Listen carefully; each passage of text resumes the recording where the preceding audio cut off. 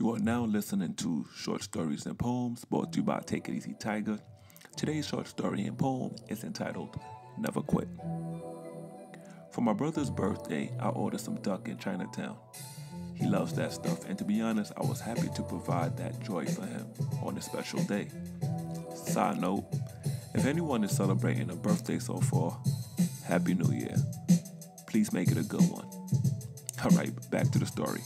Okay, so while the lady was packing the food, I asked if I could take some fortune cookies. And her response was, take as much as you want. Now I know everyone takes the cookie for the fortune, but personally I like the taste. But this time, they tasted kind of stale, so I just had one, which read, Never Quit. This is what actually inspired this short stories and poem. Now every day I feel like giving up, just throwing in a towel and calling it quits. Washing my hands and calling it done.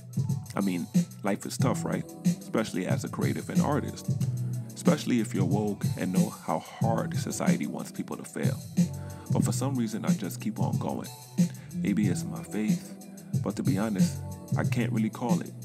There are millions of people each and every single day who decide to quit.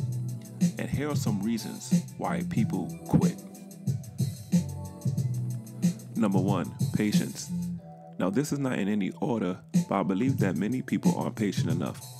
Since social media was born, many people have compared their lives and definition of success to other people's life and successes, which is a terrible mindset to have. Now you wonder why so many people are depressed and sad nowadays. Many people believe that they deserve their success yesterday and have lost track of just working and knowing their dreams will come out in due time. Number 2, laziness. This is a serious one. I don't know if this is a pride and ego thing, or maybe this is just a bad habit, but laziness makes people quit. They get too comfortable with their lives, their living situations, their jobs, and even their friends and family. The definition of laziness is the quality of being unwilling to work or use energy. I say this to say many people are set in their ways. Shit, you might be one of those people. Number 3, distractions.